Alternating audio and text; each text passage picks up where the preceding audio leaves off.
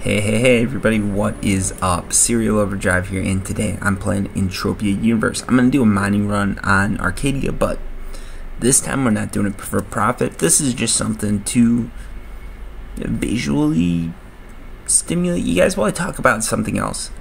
Loot theory, right? So, in Entropia, you've got loot. Okay, a loot's worth a PED value. That PED value comes from somewhere. It comes from other players playing the game, and you. The money you put in comes out, and that's how you get whatever loot you get, right? So, the question is, how is it calculated? How is, like, the loot pool, the amount of loot that you can potentially get calculated, right? There's a few different theories, right? But first, let's go over what we know. So, the first thing we know is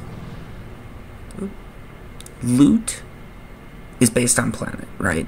Or based on planets. I know this because there's, Arcadia deeds, Compat deeds, CLD deeds, or Calypso land deeds. So, that means that somehow the loot differs by planet. A lot of people have said this too. They'll say, like, Arcadia right now is dropping pretty well. Everybody's here. There's a lot of people here. There's a lot of people mining here. You can see that just by looking at the deeds. And that means that the loot's up, if that makes sense. The more people, so I guess the question is, one of the questions is, how does Mindark or whoever's running the planet get their money? You'd assume it's percentage based. You'd assume that they're making 1%, 2%, 3% off of everything. Every probe drop, they get 1 to 2 to 3% of that, right? And then the rest of it might go to the loot pool. But what if they have control over that percentage, like a landowner, right? So if they have control over that percentage, maybe Arcadia right now is dropping more loot because whoever's in charge decided that they just want to get less. They're going to take a smaller percentage. Everybody's going to get a bigger loot, and hopefully there'll be more money available. So there's a lot of questions like this floating, right? Items are limited based on how much you can loot. There's always a chance that you can loot any item in game. This was stated as a fact once upon a time, that if an item exists in game, there's a chance that you can loot it. That chance might be 1 in a zillion, but there's a chance. Interesting, right? Now, let's get into some more specific theories, okay? So, obviously loot's divided by planet, but then the question is it divided by server, maybe? So, for instance, there might be multiple servers here, right? You can see, generally you can see like texture issues, at least on low-end computers. You can see texture change right where the server borders are. So maybe loot isn't a pool based on that server, which would make sense because then it makes calculations easier. And if it is, that means that each server has its own loot pool. Now, all of this, I'm going to talk about how this can be applied later, but that's one theory, okay? So, another theory, and these can all be combined and mishmashed however you want. Another theory is that loot is based on craft. There's a different loot pool for crafting, mining, and hunting. Now, this is probably likely because generally before Big Hoff or Big ATH, all-time high, you're going to see loot decrease. So if you're hunting, your loot might go down a little bit, and then you're going to see some big hunting loot. Of course, there's got to be build up to it, so maybe it's just coincidence. You don't know. That's the insane thing about this game. It's very hard to get a comparison because there's very little information out there, and no one player can actually figure it out. It would take a group of players, and then you've got to make sure that nobody's like messing with the system. So generally you can't figure out loot, okay? But anyways, that's one theory, that each one is divided by profession, and you could divide it by profession and by server. That's possible. It can also be divided based on the mob that you're hunting. So if you're hunting whatever these things are, that goes into one loot pool, and the more people hunting it, the more money in that loot pool, right?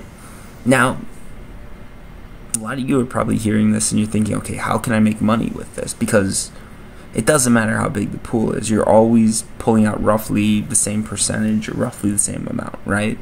But the advantage here is for those big loots, okay? Like the Hoffs, the ATHs, the Globals.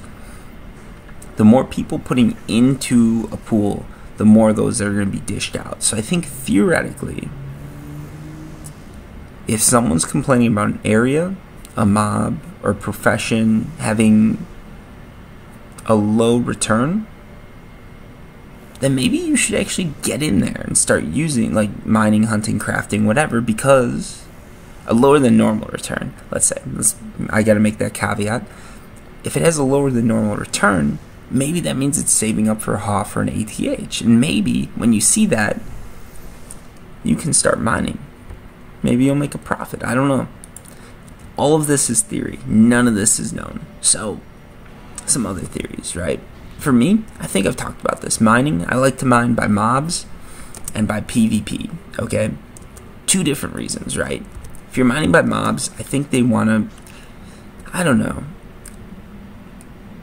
I have nothing to explain it, but usually if I'm mining by high-level mobs, I'll get better loot. And I'm not sure. It could just be a coincidence, again, because there's a lot of high-level mobs out there. Maybe high-level mobs are just high-level mining areas too, and because of that, you're going to get better loots because there's going to be a higher markup, so you're getting higher-level stuff, and it feels like you're making a lot more, but you're really not. You're getting the same TT value. It's just when you go to sell it to a reseller, you get more. Now, that's possible. PvP I like to go to because I feel like the ammo that's shot, right? Whether you're shooting at a player or you're shooting at an animal or mob, that goes into the pool, okay? And PvP is special because, like, lootable PvP, to keep the hunters into it, they need miners, right? So some of the ammo that hunters waste shooting at miners, I think, goes into the loot pool for miners, because then it beefs up their finds a little bit. It encourages them to come there, and that encourages hunters to come to PvP and shoot at players. And PvP is definitely profitable for Mindark, good for the loot pool, because that's, a lot of the times, that's money being spent that player's not going to get back. Or if they do, it's through looting another player, and when they loot another player, the loot pool's not paying out because they're just getting that player's loot. So all that ammo just goes purely right into the loot pool, some loot pool. We've established there's a pool, we just don't know how exactly it's calculated. That's what I'm trying to discuss here. So PvP is good for the pool. I think we can all agree on that. Deeds, theoretically, are bad for the pool. I have deeds, I like deeds, I recommend getting deeds, but they're bad for the loot pool. You want to know why? Because that's a percentage coming out of it, and likely Mindark, Arcadia, Calypso, all these people don't really want to lose a percentage to landowners. So the best way to do deeds without losing a percentage is to take it from the hunter, the player, which, again, that sucks, but what can you do, right? Deeds are also a great way to fund stuff. It's a great way to get money. If you saw, like, with Compets, that's literally, I think, how they funded that game. They just, or funded part of the game. They just had the players buy deeds. So, well, I don't like it, and I do think it takes from the loot pool, and it's money and a percentage that MA and Arcadia are never going to get back. I think they're positive. Maybe slightly bad for the loot pool, but positive overall because a lot of the big players own it. A lot of the little players own it too, and it's, I don't know, I think it's cool. It means everybody's got skin in the game, right? That means that when I make videos, even if I'm not monetizing the videos, just by getting more players into the game, helping players out, I'm making a little bit in the deeds. So, you know, Entropia succeeds, we all succeed. That's cool, I like that. Now, let's see, another theory I've got, mining by water is better. No reason behind that. One thing I like to think of, so another thing to consider is that items are sort of balanced out in game. They only want to have so many of one item in game, and that means that when an item's first released, it's probably going to drop more frequently. For instance, right, Vigilante foot guards. When foot guards first came out, I was around, and they were dropping like crazy. I don't think they drop as much anymore, but they used to drop a lot more because Mindark needed to get those things out there so that players would buy them, so that players could have full sets of armor, and so that players could hunt more effectively. So I think when there's a new item, if you find out what mob drops that item, it's good to hunt that mob, because a loot pool doesn't change. You're going to get the same loot. You know, there's no cost to Mindark, right? Like a foot guard could be a 10 PEC foot guard. It might be less value than an actual you know, good loot, but maybe it has a markup of like plus $1 million or something like that, and in reality you just struck it rich. I don't know, things like that are interesting to think about, and that's one way you can sort of exploit the game and exploit the loot pool, because part of the loot pool is what it drops, and what it drops I think is dependent on what's in the game. So for foot guards and stuff like that, when it first comes out, Mindark needs to get that item out into the game in mass, because otherwise it's not fair to hunters because they're taking excess damage for that. So what's the solution? Increase the drop rate for a bit. Just playing the game, there's a few things you can notice, and I've seen errors where, for instance, in one case mining globals went through the roof. I don't know why, probably a mistype in the code, but basically it added an extra 0 to everybody's loot size. So instead of getting a 10 PED loot, you get 100 PED loot. Instead of getting, you know, 5 PEDs, you get 50. It was great.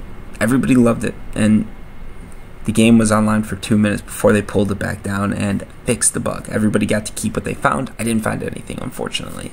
But one thing to consider about that bug is it shows us that, well, I guess what I should say is hunting wasn't affected. It was just mining. So that shows us that there is a differentiation between the two. I don't know. Again, the systems could be connected. I feel like they're not. And I feel like just based on servers and sort of how the world's divided up, that the loot might be divided by server.